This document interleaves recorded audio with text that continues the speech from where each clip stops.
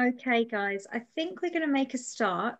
If anyone else is running a bit late, they can join us a little bit further on. So, Jim and Amy, can I ask you to turn off, please? Just for Yeah, to begin. stop video and mute. Yeah, so I'll do Yes, that. please. Okay, guys. Welcome. Hello, good evening, and welcome. I am really excited about this talk, and I hope that you guys are too. It's our mental health talk tonight. It conveniently links in with Children's Mental Health Week, which I'm sure you're all aware about is this week. Before I introduce our guest speaker tonight, I just want to quickly go over a couple of very brief housekeeping bits. Firstly, if I could ask you all to keep your microphones and videos off, that would just help with the smooth running of the webinar itself. Secondly, if you want to ask a question for the Q&A section, please feel free to enter it into the chat function. There's a Q&A function down below at the bottom of your screen. And at any point during the webinar, you can ask any questions that you would like, and we will try and go through as many of the questions as possible at the end in that dedicated section that we've got after the talk.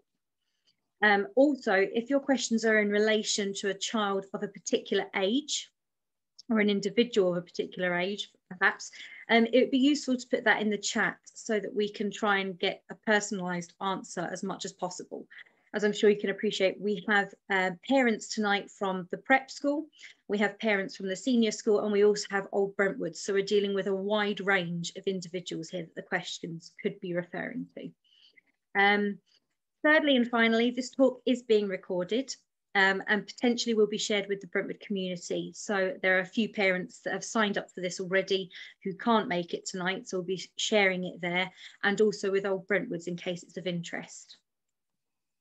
Okay, so on to the main event. As you're all aware, tonight our guest speaker is Jim Brown, who is a former teacher at Brentwood School for 35 years and held many positions of authority there, as well as being a pastoral leader. Jim is also an Old Brentwood and attended school from 1968 to 1975, although I'm not sure he'll be too happy with me revealing the date. Following his time at Brentwood School, Jim has been a non-executive director of Mental Health First Aid from 2015 to 2020. And he has spoken to businesses such as JP Morgan and helped oversee a program of government-funded training for over 2,000 state schools and over 2,000 state school teachers themselves as well. And that was in his role as a mental health first aider. He is also an educational consultant assisting with the Commonwealth programme and was part of the Commonwealth delegation to India and Ireland in 2019. Additionally, Jim has also become somewhat of a celebrity for commuters as he does voiceover work and can currently be heard on the Circle and District lines. So be prepared to stand clear of the doors and enjoy the talk. I'm going to hand over to Jim now, and I hope you enjoy the talk.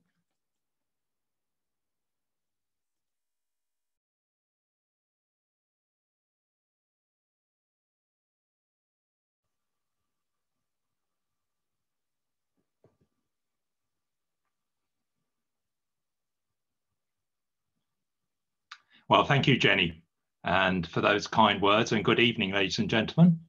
My name is Brown, James Brown, and I'm delighted to be involved in Brentwood School's Learning Community Programme, especially during National Children Mental Health Awareness Week. Welcome to you, the young and the not so young, and I believe a 3-year-old has a special dispensation to wear his pyjamas for this Zoom session, and that his 6-year-old sister had some rather direct advice for me, which was, don't be boring, Jimbo. And I'm very pleased that their mum, Amy Mckeown, is able to join us tonight.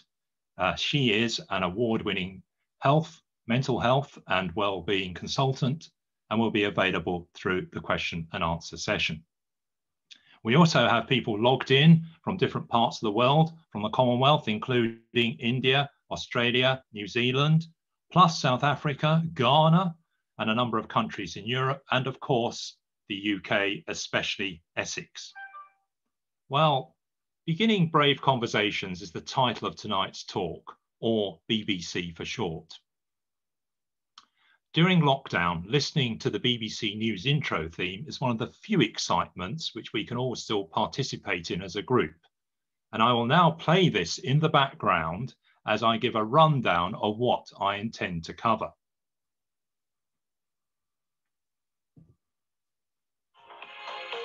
So here we go. Coming up tonight on Beginning Brave Conversations, the need to look after ourselves both physically and mentally. A workout to the Harry Styles single, Treat People with Kindness. How to promote self-help through stress awareness. Recommending a number of ways we can be preventative and keep ourselves mentally in shape. How to have those all-important 10-minute chats to guide a person towards the right support. The importance of schools and the challenge of homeschooling. The influence of the digital age. A question and answer session, but always remembering to be proud and be like the greatest showman class and tell everyone, this is me. So the first point in the rundown I made was the need to look after ourselves both physically and mentally. So let's begin with looking after ourselves physically. In a moment, I'm going to get everyone to stand up as we're going to physically stretch ourselves to Harry Styles' latest single, Treat Everyone with Kindness.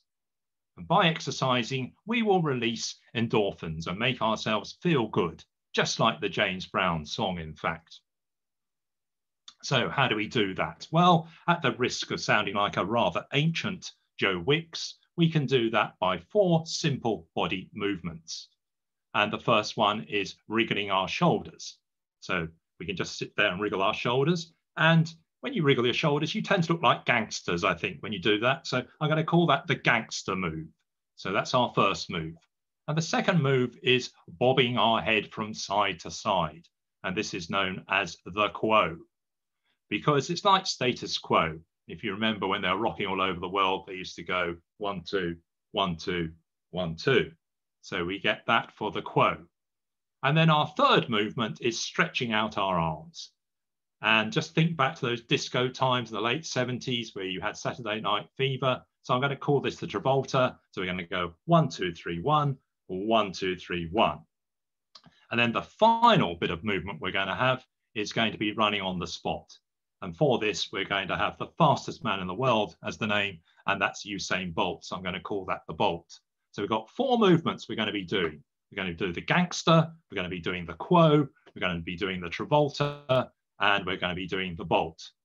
Now, I will tell you when to start these movements, but first, I'm going to see if I can call in Harry Styles here and make sure that he gets singing, and then we will make ourselves stand up.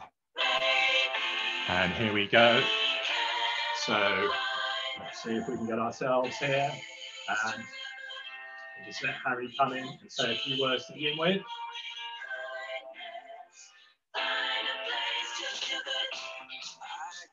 And we now start off by doing wriggling our shoulders. So in other words, off we go for the gangster. That's very good. That's excellent, Mr. Sawyer. I can see you're getting into this well. And after wriggling our shoulders, we're going to do the quo next. That means we're going to move our necks. So we're going to go 1, 2, 1, 2, 1, 2. And that's very impressive by you, Mr. Barfield. And now we're going to see if we can move our arms. And so this is the Travolta. And here we go. 1, 2, 3, 1, 2, 3, 1, 2, 3, 1, 2, 3. And that's great, Subu. And Emily, I can see your cats are joining in there as well. So far, so good. And now the final movement is the bolt. So we start moving nicely, moving ourselves forward. I've got my eye on you, iPad number 5. I can't see much movement going on there at all. So let's keep it going. And we stand still for a moment and we go back to the gangster. So let's wriggle our shoulders. Fantastic. Well done, Trevor and Colin. Much better than when we were in India when we did this. And we're off to neck and the close. Very good indeed. Well done, Robs. You're moving well. And then it's a Travolta bit. Here we go. 1, 2, 1, 2. Oh yes, Travolta at his best. And I can see many people joining in this bit. And we'll have a final run in when Harry finishes this bit. And here we go. It's okay. And I'm moving towards switching Harry off because there's only so much Harry you can have in life. And there we go. So well done, Harry Styles, and well done, everybody. Let's sit down and let's give ourselves a virtual round of applause for the way in which we managed to do that so well. So I think on balance, we all feel better after that. And this was done really to illustrate the fact that we seem to know how to look after ourselves physically. So let's move on to how we can look after ourselves mentally. We have our minds which need stretching in a different way. We know that we have to rest our bodies if we feel physically tired or run down. But our minds can also become tired and overloaded at times. And then there is a need to rest and relax our minds. If you have a broken leg, physical first aid is perhaps easy to identify. But if you have a traumatic experience, such as a close friend or relative passing away, or a friendship breakup, perhaps examination pressures, lockdown pressures, or work pressures, this is much more difficult to identify. This is where some mental health first aid can come in, through perhaps conversations, people listening to each other and being understanding, or just clearing your mind through relaxation. Now, one way to view mental health side of your body is to perhaps see yourself as a jigsaw. Now, jigsaws have become very popular during lockdown, completed by people such as the Duchess of Cambridge, a very public supporter of children's mental health awareness, and Gareth Southgate, the England football manager. Now, with a jigsaw, there is a picture to look at to begin with, if you like, the complete person. Sometimes putting a jigsaw together can go well. Other times it doesn't seem easy, especially if a piece is missing. So think about the picture of yourself on that jigsaw box. Do you want to change it? Can you keep it all together? And do you need some help putting the pieces together? We don't expect people to be experts in mental health, but we can observe changes in behavior or performance. So how can we keep ourselves or others in good shape mentally and be preventative? The next section I want to deal with is how to be stress aware and seek to reduce that stress. And I'm going to suggest a number of ways you can do this. So the first question to ask yourself is, how much sleep do I get at night? Is it 4 or 5 hours? Really, it should be about 7 or 8 hours of sleep. And then when you'll feel really refreshed, you'll feel as though you can really face the day if you've had a good sleep. And how do you approach your diet? Well, think about those biscuits being too readily available, the snacks you have. What you need to have is perhaps a diet which is balanced. And when was the last time you had a long conversation with a friend, a loved one, or a colleague, talking, exchanging views by phone, by bubble, or Zoom? These are very rewarding and stress-reducing activities. Think about how long you might be on your computer, PlayStation, or phone at night as well. Try to stick to a time when you are going to switch these devices off and give your mind a chance to wind down and log off as well. One thing lockdown has encouraged, rather bizarrely, is people engaging in long walks or being outside as much as it is allowed. And fresh air is very therapeutic. So get outside for that fresh air. Ring fence some time for some mindful relaxation. Perhaps clear your mind. Different ways could be yoga or just sitting quietly, browsing a magazine or a paper. Now, have you thought about exploring a new hobby or skill? Now, this can be very rewarding. This fits in with the aims of this year's Children's Mental Health Awareness Week, which is all about expressing yourself. That's finding creative ways of children sharing their thoughts or feelings through such activities such as drama. So you could, for instance, perhaps join a local drama area on Zoom, such as Stage Crazy, or dance, where if you visit the BAFTA YouTube channel, you can dance with Oti Mabuti. Photography, art, music or poetry. Find those things which make you feel good about yourself. Now, one of the main organisations behind Children's Mental Health Week is the charity Place to Be, which has materials on its website available for downloading. And also you can visit the BAFTAkids.org site, where there are plenty of things for people to visit there as well. Now, children and young people should be encouraged to try something new, build confidence, and begin to feel good about themselves. And I read in the recent Brentwood School Times how Mr. Bond has used the time during lockdown to try to play the piano himself again. So do things which make you feel good and relieve the stress. I found painting fences to be very rewarding in lockdown, and I enjoy telling everyone about my progress. And in fact, now I have a waiting list of people who want me to paint their fence. I also read about a number of well-being dogs being available on site at the school campus as a source of comfort and relaxation, and I've already had the privilege of meeting one of them, George. Similarly, pets at home can fulfill this role of a stress sharer. There are also a number of ways in which stress can be relieved through self-help. So consider that you can help yourself. But the next section deals with how sometimes self-help is not enough. And that is when a mental health first aider might be a good first port of call in trying to guide a person towards the right support. So a 10-minute chat can be the first step on that journey.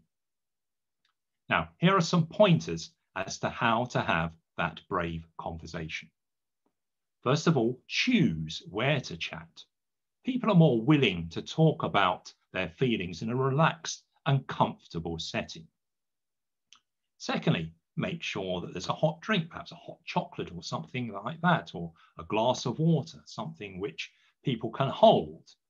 I think that's very important, that they feel at ease. So they've got a venue which they like, you've got perhaps something to drink as well. And so you don't want to be disturbed, so turn your phone off.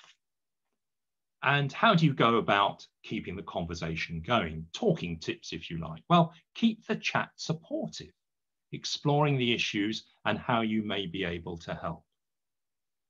Do not offer glib advice such as pull yourself together or cheer up, and keep your body language open and non-confrontational. Now, be empathetic and take them seriously. And what sort of useful questions can you ask? Well, you can say, how are you feeling at the moment? How long have you felt like this? Is it an ongoing issue? Who do you feel you can go to for support? Or what can we do to help? And how do we help others? And the next thing is to listen. This might seem a bit silly explaining how to listen, but the way to do it is to give the person your full focus. Their words, their tone of voice and body language will give clues as to how they are feeling. Demonstrate that you hear and understand what they're saying or feeling. Don't interrupt or try to fill those silences. Listen non-judgmentally. Do not criticize because of your own attitudes or beliefs. And show that you accept and respect them as they are. And so what happens next? Well, reassure them that support is available. If they feel they need more support, encourage them to seek it through their GP.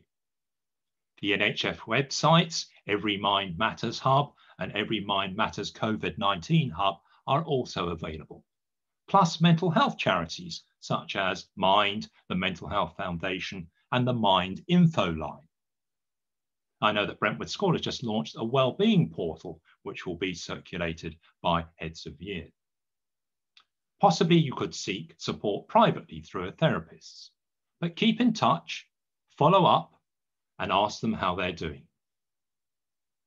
Now, the next section of the talk deals with the role of school and homeschooling. These are challenging times, with homeschooling continuing until at least March the 8th. As we all know, schools are so much more than just a place where you pass exams. The teenage years are the transitional stage from dependent children to autonomous adult. As part of this process, our relationship with our families when we're teenagers tend to have more conflict as we strive for independence. Peer relationships are therefore crucially important for social development and for the development of self-identity at this stage. And the current lockdown makes this even more difficult. So young people are not always the best verbal communicators. So it is important to be listening to all their forms of communication. So consider their words carefully, but pay close attention to their actions and body language.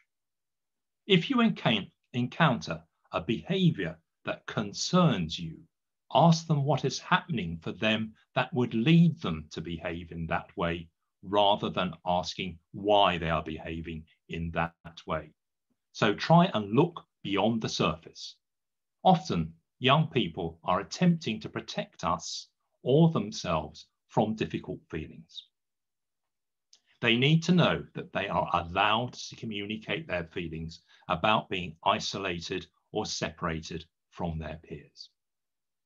Now, my final section deals with the role of the digital age and how it affects different groups of teenagers.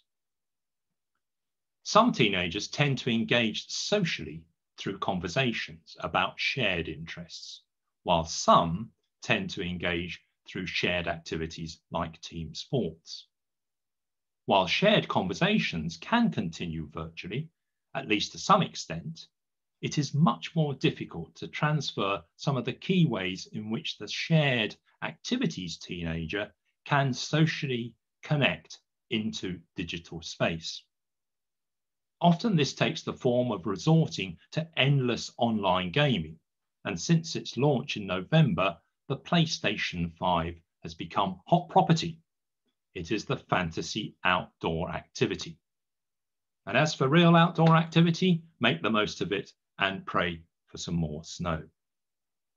So to sum up, in this important week of children's mental health awareness, I've endeavoured to explore how we look after ourselves physically and how we look after ourselves mentally, the ways in which we can reduce stress in our lives, how we can seek help and how we can help others, the important role of schools and the challenge of homeschooling, and finally, the influence of the digital age on our behaviour.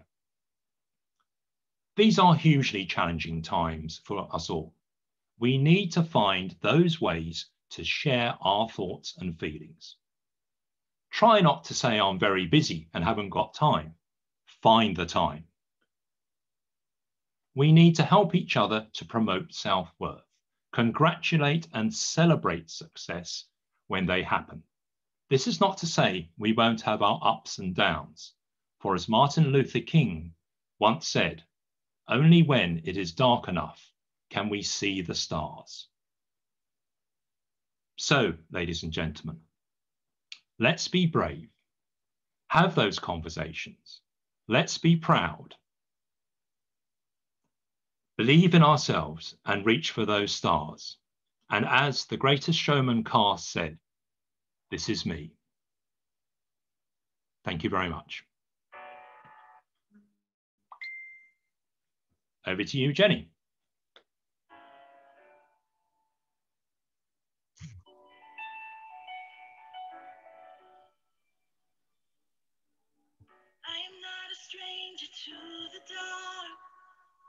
Thank you so much, Jim, for those words of advice.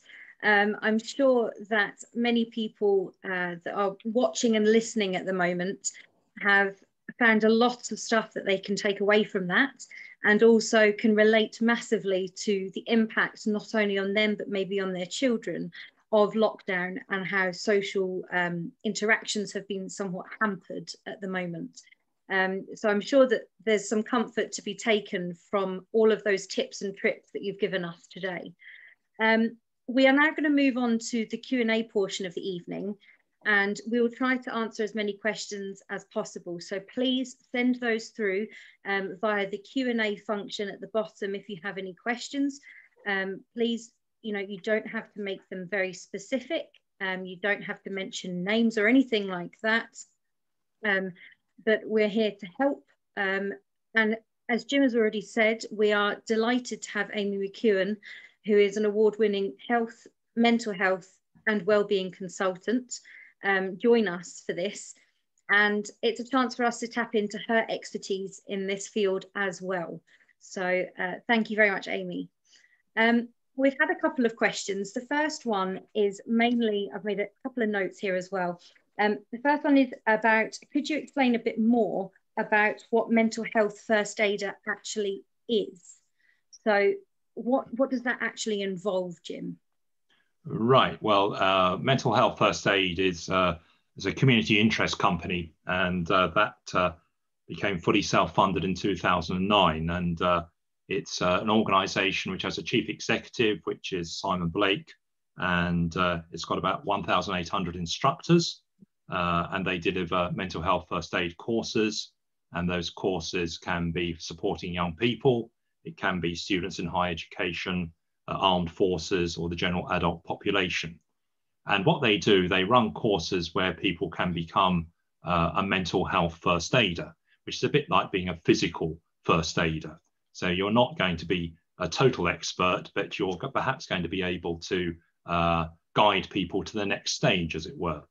And when I was on the board there, I overviewed a program whereby we trained up 2,000 state school teachers to be mental health first aiders. And we did a specifically designed one-day course for teachers. And we used to have what we called champion centres. And people would then go to that school and have their training on one day. Because if you want to become a mental health first aider, perhaps in industry and so on, it's normally a 3-day course. And obviously with teaching, you can't just leave school for 3 days. So we had to specially design a one-day course, which did a number of outlined things there. So if people are interested in that, it is really learning how to do this sitting down and talking to people and then following things up. We have something called the ELGI action plan, where you first of all assess the risk of harm, that you listen non-judgmentally, that you give reassurance and information, you encourage appropriate professional help, and you encourage self-help and other support strategies. And that spells ELGI, A-L-G-E-E. So that is something which, an acronym which you can remember. So yes, you can sign up for it. You can do it online these days. But let me just say that mental health first aid hasn't got the monopoly on wisdom or the monopoly on what to do right. And I'm sure Amy might have something to add to that. Well, what I'd say about mental health first aid is, and I was on the board as well with Jim, is that it's a really good awareness and literacy training tool. So it takes you through what stress is, what anxiety is, what depression is, what bipolar is, what schizophrenia is. It gives you a basic overview and understanding of what those mental illnesses are, which I think a lot of people in the general population don't have. And what it does is it encourages you to by giving information as to what it is, it takes some of the stigma out of it. What the concept of a mental health first aider is basically being able to have a conversation with somebody if you feel that person is in problems. So it teaches you how to look for changes in people's behavior. So, I mean, that's the most common way to find a mental health issue, is if someone around you suddenly starts changing in their behavior, either becoming withdrawn or becoming hyperactive or varying things. So mental health first aid is really good for understanding what common mental health disorders are, giving you the confidence to know how to talk to people and to start those difficult conversations. But as Jim said as well, it's also about signposting. So making sure that you're referring people either to the right NHS services or to the services you have at Brentwood School, or something I always recommend to people as well is a website called Every Mind Matters, that is a large government resource that's been put together by Mental Health First Aid England, Mind, and all of the other charities, which has a lot of information about everything to do with mental health, plus all the spaces you can go and get support. Fantastic. Just to say to everyone, all of these organisations that we've spoken about tonight, when we follow up with you following the talk, we'll make sure that we give you a list of all of these different organisations so that you could access them in your own time, have a look, see what you can find that will be useful for you. Brilliant. That's great, guys. I've had another question that said, you mentioned starting a chat with a drink. How do you guys feel about the idea of walking and talking instead? Well, yes, there's no monopoly on the right way to do things, and very often walking and talking is good. I mean, what I would say is that you need to focus on the individual, and perhaps on a walk and a talk, there might be other things sort of going on in the background. The great thing about sitting down is that you've got a closed environment in some ways where you can't be interrupted. I think that's probably a good start, but that doesn't mean to say that I'm ruling out walking and talking, because sometimes the fresh air might stimulate conversation in a very positive way. I think it's something where you make a judgment. I also think firstly, the drink thing, it can be useful to have a drink. If you're talking about an alcoholic drink, then that also could lead to other problems. So, maybe having conversations without drinks. But one of the things that's quite useful if you do go for a walk and a talk, and I found this with my kids as well, is if you want to have deeper, meaningful conversations, sometimes not having eye contact and walking next to each other or sitting next to each other in a car is a good way of having personal conversations. Jim's right in that you've got to show attention, but sometimes not looking directly at someone and just doing something alongside is a good way of getting people to start talking about things they might not. Yes, I've heard that about when you're in a car, and if you're the one that's driving, or if the other person is, it's often a way for your mind to be focusing on the road, but you're actually subconsciously being maybe a bit more open or honest than you maybe once would have been if you were sat thinking about your answers. Yeah. Okay, brilliant. Not sitting looking at people. I think sometimes the most profound things my kids say, or things come up when they're sort of sat in the car next to you, Yes. Yes, no, definitely. Okay, and we've had another question. How can we best get to sleep, and put aside the news and everything that's going on at the moment? And also handle any repeated headaches that might be going on, because there's certainly a lot of information out there at the moment. And unfortunately, a lot of the news content, you can't really get away from COVID-19, lockdown, etc. So how can we best sort of put that to one side, as it were, and get the good quality sleep that you've been talking about? So there's two things I would say. Is firstly, I don't watch the news anymore. I don't watch it. I read it on my phone. So there's something about doing that, because all of the advice on anxiety and trauma shows that if you actually see images, it goes into and penetrates your kind of anxious system and your adrenal system thousands of times more if you're looking at images than reading. So given that the news is kind of everywhere at the moment, I've kind of stopped watching it on the news and instead choose to read it on an app, because you're just reading text. I think if you are already anxious and your brain's whirring, that's quite a useful thing. And I think, as Jim said at the beginning, he's so right. The biggest thing happening at the moment is the BBC News, but we're all now locked into this very adrenal, we check the news every 5 minutes. Certainly for me, a big barometer for how stressed I am is how often I check the news. And I notice that if I'm checking it regularly, it often means that I'm actually quite stressed out, maybe not realizing I am. So being very aware of how much news you're watching, being very aware of why you're watching it, but also how you're imprinting it into your anxious system is quite important. So maybe, you know, getting your news through reading a newspaper or reading the headlines as opposed to watching.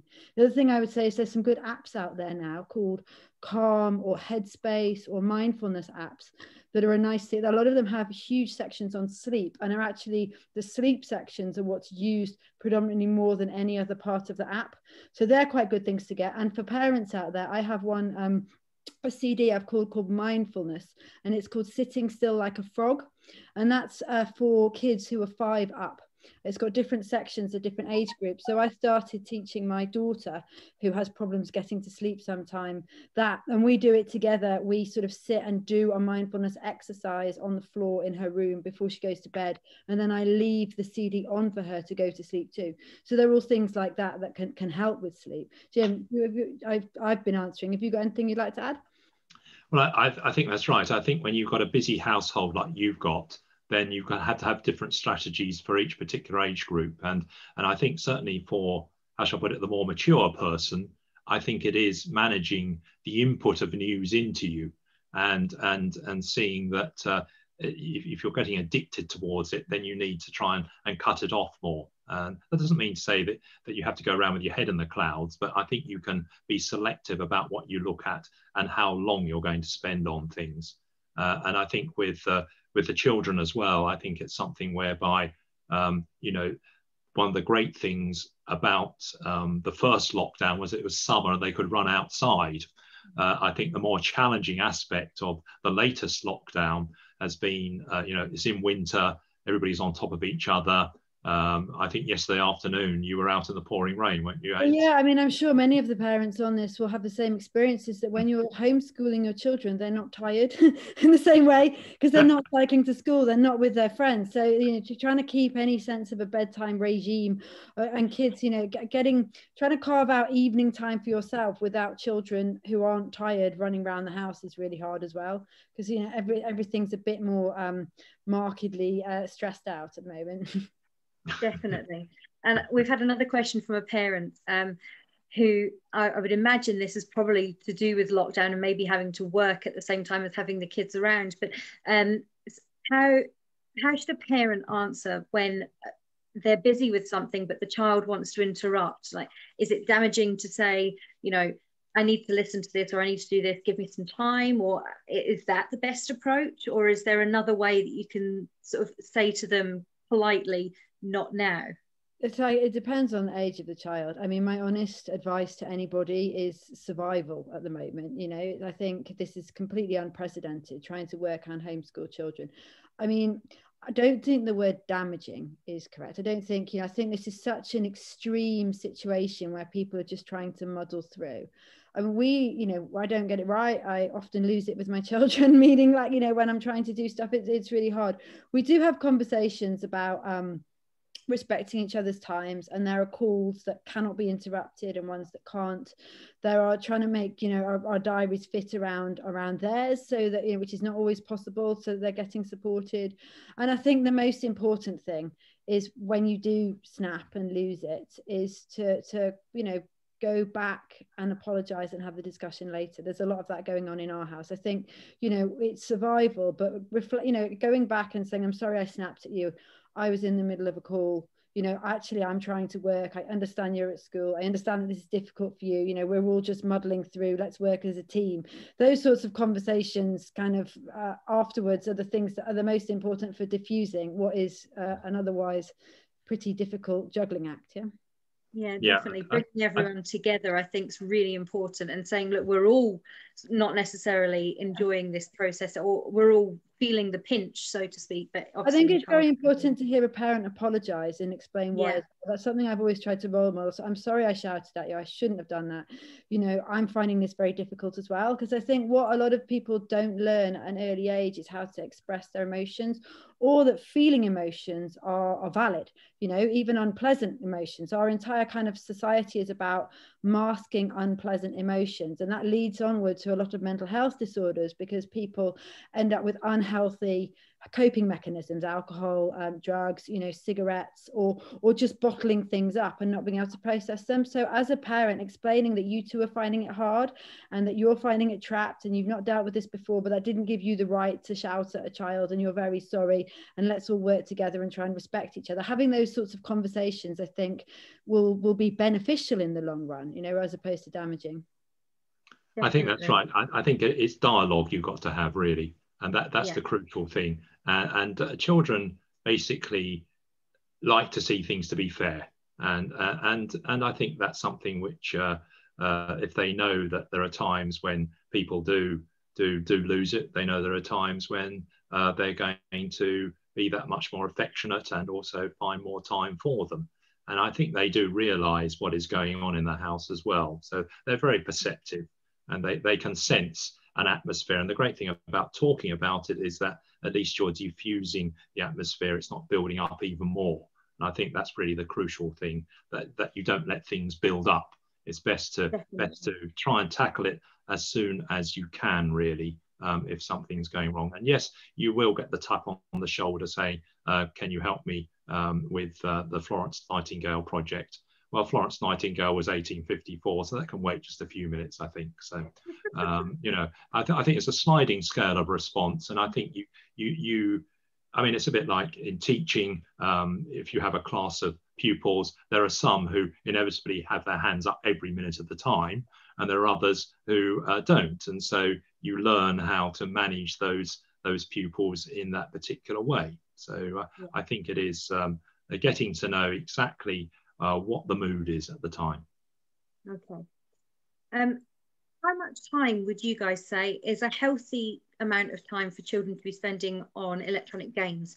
We mentioned obviously that it's a good way for people to be socializing with each other, but there's a very fine line with that, especially if we're trying to get a bedtime routine and you don't want to be playing too late. So what would you I saw that comment, and it's an interesting one. Firstly, I should just say my children aren't old enough to be on games, so I feel like I've not had that experience as a parent. But during the first lockdown, I remember watching Louis Theroux, and Louis Theroux was talking about how his children were spending way too much time on games, and that he then realized that is how they were communicating with their friends. So what he saw at the start as them sat tapping at a device was actually the social interaction that his teenagers were having. And I've heard that quite a number of times from people. So I don't think there's too much time, and I think it's really important. I'm seeing I think my 6-year-old is finding lockdown the hardest of any of us, because she's just used to social interaction. So I imagine that the young people and the children are finding it a lot harder than adults. So I don't think there's a kind of right answer in terms of too much. I think if they are having social interaction, then that's really important. What I would say though, and someone else has put this in some of the comments above, if it's affecting people's sleeping, there's a lot of evidence that shows that the blue light from screens can have an impact on the way that your sleep and your REM sleep and quality of that. So I think if it's making sure that there's a good hour or window between using a device and sleep, and just seeing whether the kind of gaming time is taking over other family activities or schoolwork, and just it is a bit muddling through, but it's also about common sense and setting some boundaries around family life and interaction, and trying to get outside and eating healthily, all of those things that Jim was talking about before in terms of eating and exercising and stuff like that. Of course. Yeah, I mean, I think that's right, Amy. I mean, it's interesting, and I talked about these groups of teenagers, the ones who perhaps are socially conversational, as it were, and those who are more team driven, as it were. I mean, there's an example apparently the other day of this lady was taking a dog for a walk, and two lads came up and said, could they take the dog for a walk? Because that meant that they could be in the park longer and have more exercise, and the police wouldn't move them on, So it shows how there is this need for activity, and lockdown means that it has to be digital in some ways, and that you've got a confined time and you can be outside now. So yes, it's a very good question. I don't think there's a perfect answer to it, but I agree with Amy that I think you've got to have some time to wind down when you begin to think about sleeping. You've got to go through a process. I think what's also interesting about games is it's the same with TV. Like I notice in my children, when I switch the TV off, that it completely rewires their brain. So you can have a kind of hysterical attack from a small child for switching the TV off, because they're designed to be addictive. So it's also monitoring the behavior of, if you switch it off, how people behave. I remember my father, and how I know so much about mental health and got into it is my father's a psychiatrist. And I remember as a child, he used to ban, do you remember the Big Breakfast? It was the Channel 4 breakfast show. We were not allowed to watch it in the house. And I thought he was completely, you know, being strange. But his thing was, it was all hype and enthusiasm and very short 30-second to a minute bits. And he said, watching that in the morning wires your brain that way for the whole of the day. So he wouldn't let us watch it. And there's something to be said for that. So it's about, I think, monitoring your child's behavior. Is he or she happier when they've been interacting with friends, or is there a sort of addictive thing? Because all of these things that we're using technology wise have got people, I mean, the attention economy. For every click you make on Facebook, 7,000 people have been employed to try and get you to click. So there's that balance between it becoming an addictive thing that rewires your brain and changes your personality when it's taken away from you, and it being a helpful way of interacting with people. Definitely. Well, frankly, I enjoy Paw Patrol. It's only 5 minutes long, so that's good. We've had a couple of individuals jump in with a couple of their suggestions. So Mr. Barfield Moore has hopped in and said, I recommend reading fiction from a paper book before going to bed. So there you are getting rid of any phone or apps, Kindles, anything like that. No TV, no news. And it's for an hour before bed. And he said it's transformed his well-being. So they enabled him to wind down. So that's brilliant. Also, I've had another individual come on and say they've heard about a traffic light system for when parents are busy. So red means I can't be disturbed under any circumstances. Amber, I can be disturbed, but only if it's really important, not just maybe like, oh, I've lost a sock. And green, this is time that I will spend with you. So parents have maybe put that up on like the front of on the back of a door if they've had to shut a study door or something like that. So that's another option that people have.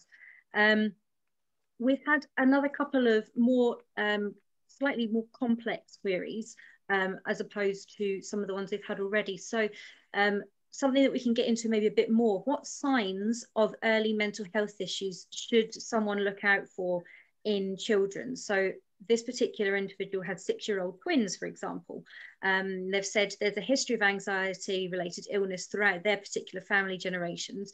They want to make sure that if their children are suffering, they can spot it early on. So what would be the sort of telltale signs that you would expect in children for anxiety as such? Well, with all mental health stuff, it's generally a change in behaviour. So some of the things we've talked about tonight, you know, not being able to sleep properly, changes in diet, changes in approach to food, being withdrawn, not communicating. How you tend to look at and look for the stages of early mental illness are behaviour changes. So if you know your twins' behaviour, it's starting to look at differences. I mean, what is important about mental health is that we all have mental health, right? We see mental health as being a negative thing. It's quite odd because if you use the word health, you think of fitness and positive health. Whereas if we use the word mental health, it has a negative connotation in our society. But we all have good and bad mental health at varying times in our life, and we all have different levels of normal and different levels of ups and downs. So with children, it's very much about getting to know what their normal is, but then looking at changes in behavior for that. And you know, we were talking before about having good communication, so really being able to understand what's going on and being able to have that. I do find that the mindfulness type approaches are useful with children, because I think a large part of having good mental health, there's obviously a lot of chemical and genetic and hormonal factors towards it. But I think children are taught, well, all of us are taught at an early age to kind of ignore painful or difficult emotions as opposed to sitting with them and understanding them. So what mindfulness and those sorts of attention training things do is enable children to sit with and to be able to then articulate feelings and how they're feeling. And I think that's a good way to start as well, because then if there are changes if they are feeling changes, they can articulate it. So I think that would be how I did it. With anxiety specifically, it's a slightly different show, in that depression is obviously about being withdrawn and low mood and flat energy and not wanting to do things. With anxiety, you know, it's obviously more anxiety can lead to panic attacks. So it's more, I think, seeing not being able to sleep properly, coming back from social interactions, anxious, feeling panicky, feeling nervous about things, starting to feel nervous about things that you maybe didn't before. Those are the sorts of things to look out for, but also recognizing for all of us as a collective, this is completely uncharted territory over the last 18 months. I think there's a huge collective grief process going on, you know, grief for the life that we had this time last year, and also a huge collective anxiety and trauma going on in that, you know, years or a year's worth of news about an illness we didn't understand and can't do, and not being able to make plans, and uncertainty, you know, and we talked earlier about the news is creating an underlying anxiety and trauma in most of society. So it's about kind of just picking up what's that and what's something else going on. Yes, definitely. Yeah. Definitely. Yeah. Now we've probably got time for 2 more questions, so I've got them mapped out in front of me. So one of the questions is, how do you think schools can cultivate an environment in which promoting and cultivating positive mental health becomes the norm, especially when students are under so much pressure socially and with their work? So they've gone on to say, for example, they've been a student themselves recently, and they're not entirely sure that teachers would necessarily accept, oh, I was wanting to switch off and get a decent night's sleep, as a legitimate excuse for not completing homework, for example. So how are schools, do you think, how are they able to cultivate an environment of sort of positive mental health and prioritizing that? Well, I think you've got to have an openness, really, which is there. And I think the pupils have got to feel they've got access to people on a regular basis. And I think one of the things I mentioned is this wellbeing hub, which is being launched for Brentwood School, I believe. I think that's being administered by the head of years there. So, I mean, I take the point about people saying, well, we had a deadline, we've got to meet it. And then so-and-so says, well, I haven't been able to do it because I haven't been feeling very well. It's a question of education on both sides, really, I think. Yeah. And the fact that we're having these conversations now, which say 8 or 9 years ago we would never have done, shows how we are moving on significantly, I think, in the way in which we view mental health. It is now something which people are happy to talk about. I mean, I come from that age group which are always regarded as the hardest to crack for mental health, as it were, because we've been told to get on with it, as it were. And this is now an age group which is realizing that they need help as well. And I think there's a education is moving more positively towards promoting mental health and making it so it doesn't have that tag of something people don't want to be associated with. Definitely. And we've had one final sort of comment that's been made. So this individual is a doctor themselves, not necessarily focusing on children or psychiatry, but in a speciality that involves a lot of mental health. They consider it really important to talk about all mental health with their child, with colleagues and friends, and they do some voluntary work as well. They've increasingly struggled with some situations, so lack of sleep, which we've already discussed, late night conversations stirring things up. I know that's not a brilliant time to sort of start conversations late at night. And also they've found that well-meaning friends actually sometimes fuel the situation. Are there any sort of tips that you can give that person to come back to that? Obviously, we all really appreciate when friends try and help out, but sometimes if you're on the other side, you want to say, hang on a minute, that's not helping, and it can come across as being ungrateful. So I suppose it's that other flip side of it. I think if you explain to someone who's very well-meaning, that you understand that their comment's well-meaning, but that it's actually making you feel kind of, and you articulate how it is, then that's a good way of, I mean, I'm a big believer in kind of honesty and openness. So, I mean, there is a time and a place for everything, and all of us are muddling through the most extreme circumstances we've had since, well, none of us were alive in the Second World War, or any of us I can see on the screen anyway. So, kind of, I think there's understanding that, and I think at the moment it's about a lot of self-care and a lot of boundaries. So, if you are having a conversation just before you go to sleep, I think it's perfectly valid now to say, look, I really don't think this is the right time for this conversation. Let's pick it up tomorrow, as opposed to having the conversation. I mean, I've had to do that. I've had to go out for walks. We've all had to do things, and also to stop conversations. I mean, there are friends of mine who I consider very good friends who I've not spoken to for 6 months. And that's partly because I'm in juggling mode with my own children and my own parents and my own, trying to keep stuff going, that I really can't take on anybody else's stuff at the moment. And also, I don't want to ring them up for the first time in 6 months and just project a load of my stuff onto each other. And that doesn't mean that I value the friendship less than I did 6 months ago. I think we are still in, and it's been really annoying me actually, because the newspapers have been talking about crisis point for the last year, and you think, well, how can you be in crisis for a year? But I think we are still in the extreme part where good friendships will, I think, afterwards. Sorry, I think I'm going to have to cut you off because I think we're about to finish up. But thank you so much for your time, both of you. It's been brilliant, and thank you to everyone who's attended. I really, really hope that this has been useful. I don't want to cut off randomly, apologies.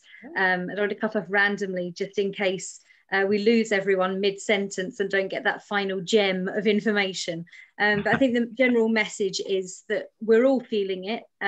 Children will be feeling it just as much as adults, if not more so.